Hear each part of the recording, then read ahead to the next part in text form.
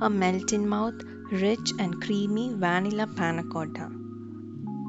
A simple-to-make classic Italian dessert. Hello dear friends and welcome to Kitchen Compass.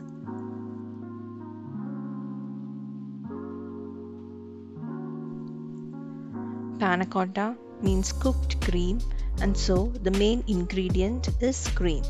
Here I've taken 500 ml of fresh cream, also taken 150 ml of milk, a little more than half cup of sugar, 1 tablespoon of gelatin and 1 vanilla bean. The first step is to bloom the gelatin. Soak 1 tablespoon of gelatin in 100 ml of water for 10 minutes. Gelatin is used as a setting agent to set the panna cotta. Agar-agar or china grass can also be used as a replacement.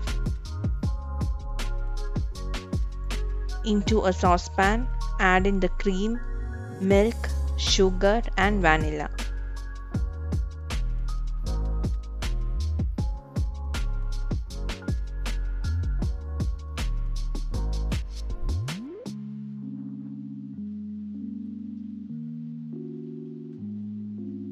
Stir well and heat on a medium flame until the sugar dissolves.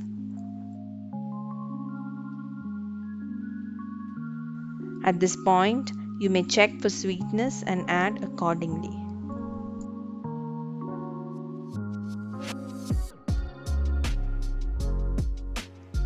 The mixture need not boil.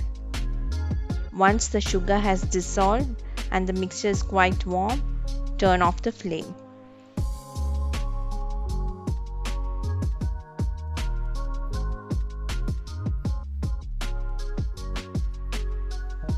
The sugar has dissolved completely. I'm turning off the flame now. The gelatin has bloomed well. Melt the gelatin in a microwave for 30 to 40 seconds or melt it by double boiling. Make sure the gelatin has melted well. Add the melted gelatin to the earlier prepared mix. Stir well and whisk for a few minutes.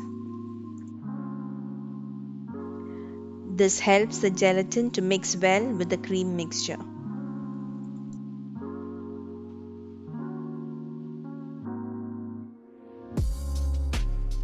Strain the mix and pour into setting molds.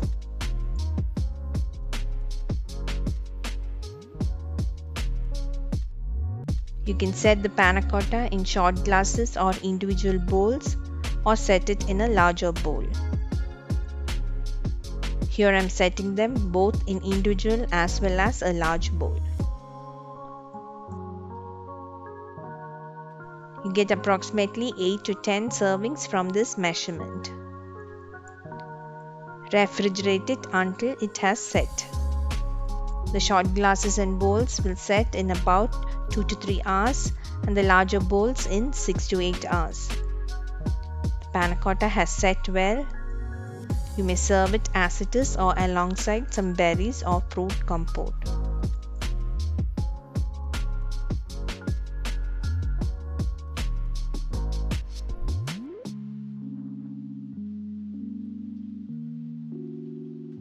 You may also invert them into plates. For this, place the molds in hot water for a few minutes and loosen the edges and invert them.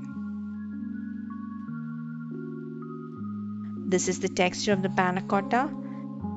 It's jiggly, smooth and melt in mouth.